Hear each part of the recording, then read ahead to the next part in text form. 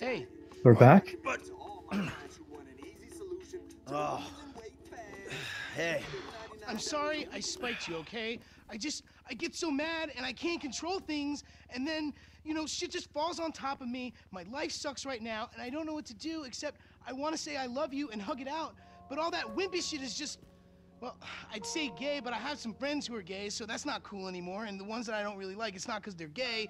So, lame, all right? You are just a lame and angry psycho sometimes. You do bad shit and things.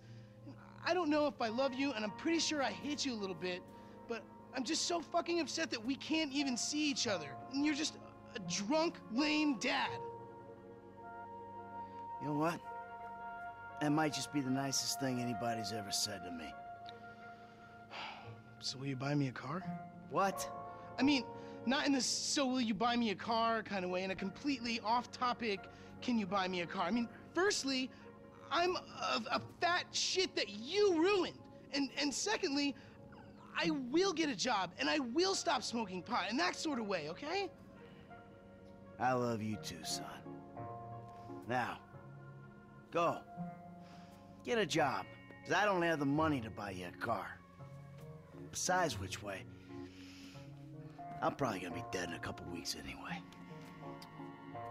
Please don't die, okay? Yeah, it's great catching up with you too, Dad.